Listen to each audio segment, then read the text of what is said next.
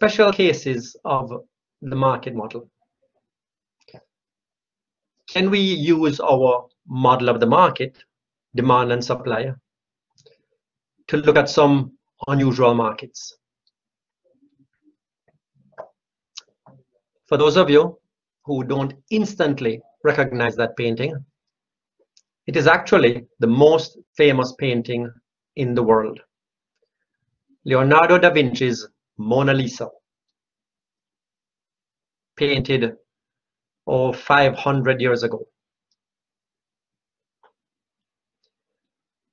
It hasn't come to market for a long time and probably won't ever, but art dealers estimate that were it to come to market, it could probably fetch $750 million US. So just in case it does come to market, I'm going to start saving. But the question is $750 million US. Why does it cost, or why would it cost so much?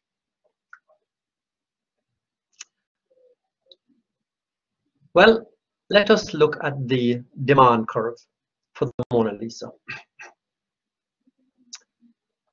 Unsurprisingly, the demand curve is downward sloping, which is to say that at a low price, there are many museums, art dealers,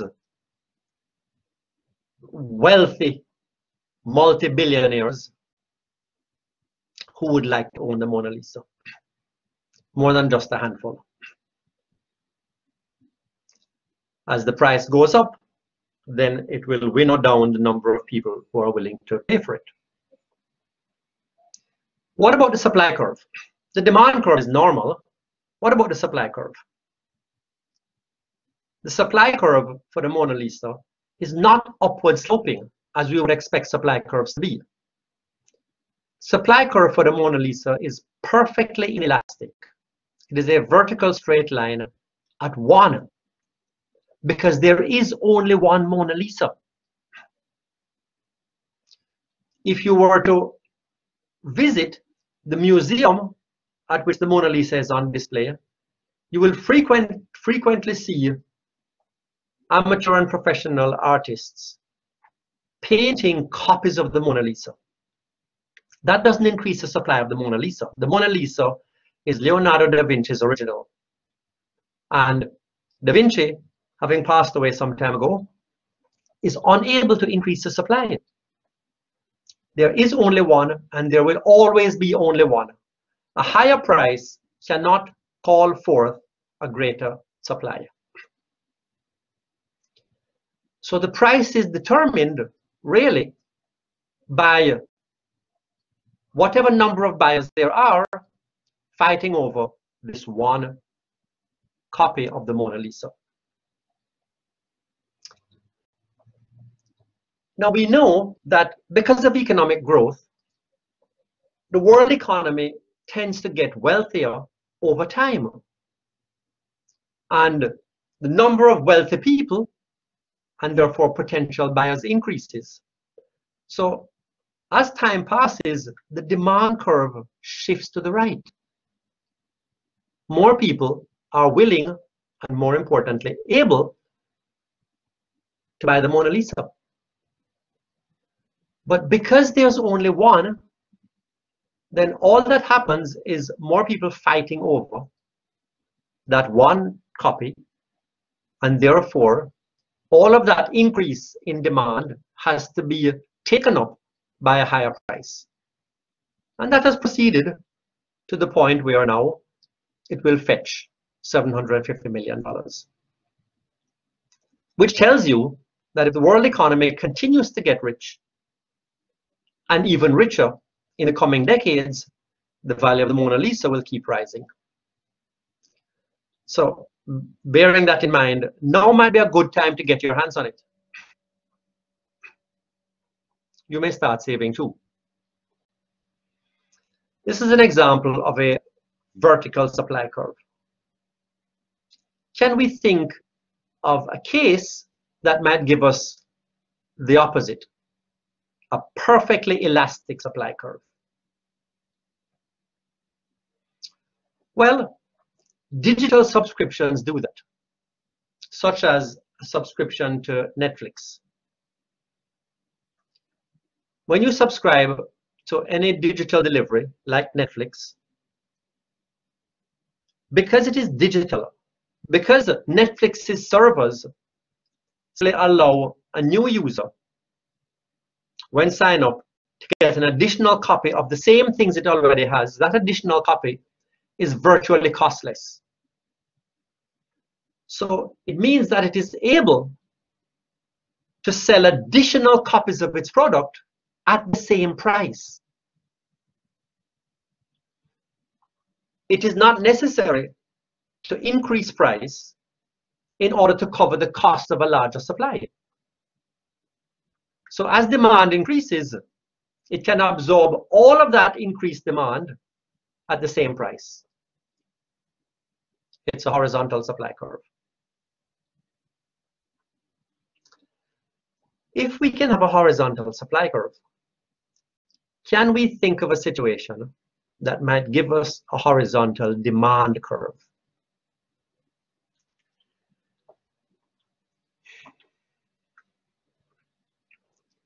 Let us take a look, as an example, at the market for copper, the world market for copper.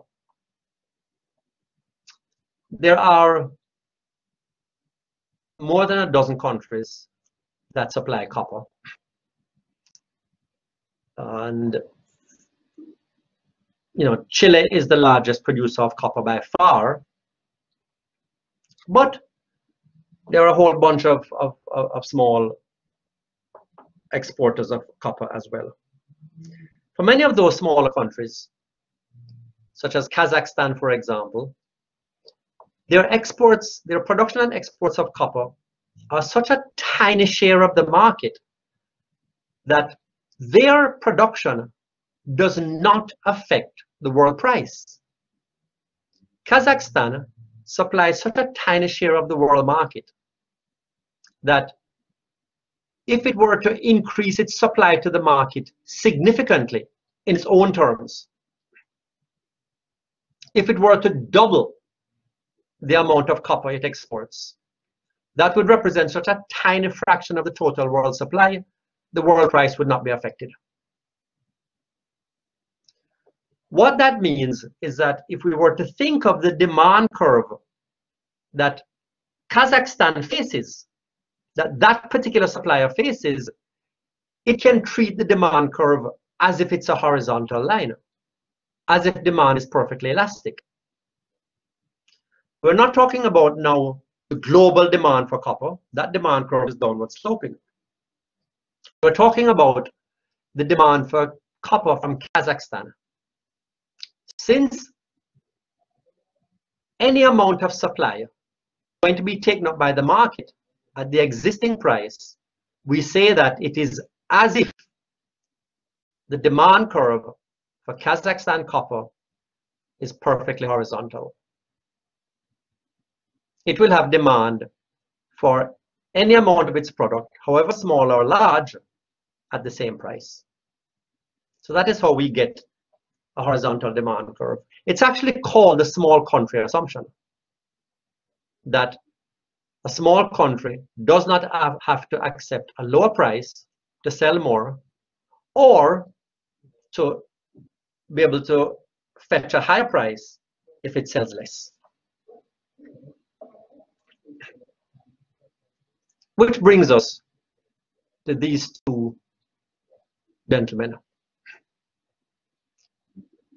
Johann Blake on the left and Usain Bolt on the right. Why, at their peak, did Usain Bolt earn 25 times as much as Johann Blake? If you look at their average annual earnings at their peak, Usain Bolt in many years earned upwards of 25 million US dollars.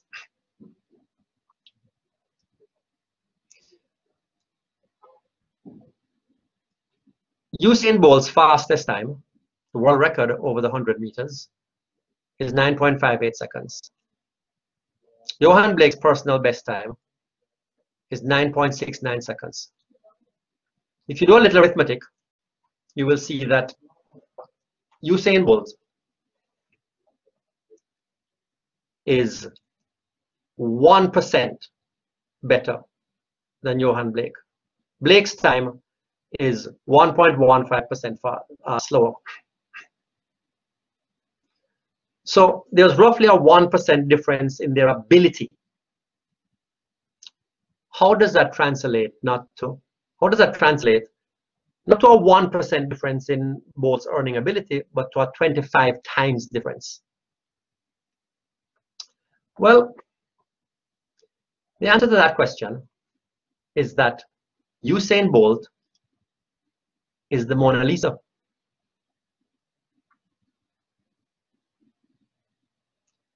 How many fastest men in the world are there?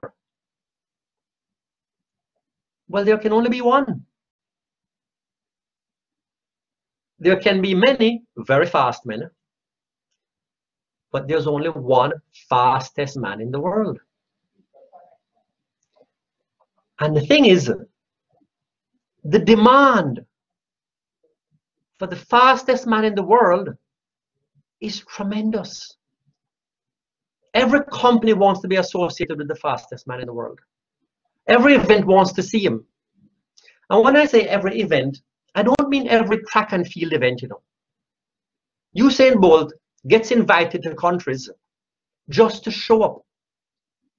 He got invited to India to play cricket. He got invited to Australia to play football. This is not because his cricketing skills, which are not that bad, and his footballing skills are anything an audience in and of itself would care to see. No, it's because they want to see the fastest man in the world. So the demand for an appearance by the fastest man in the world is huge. Since there is no way to increase the supply of the fastest man in the world, then the price at which that market clears is around $25 million a year. Johan Blake, at the time, the second fastest man in the world. Well, there's only one of that too. But the demand for the presence of the second fastest man in the world is somewhat less. And therefore, his service is clear at a much lower price. 25 times as many people, at least, want to see the fastest man in the flesh as want to see the second fastest man. So we have explained that paradox.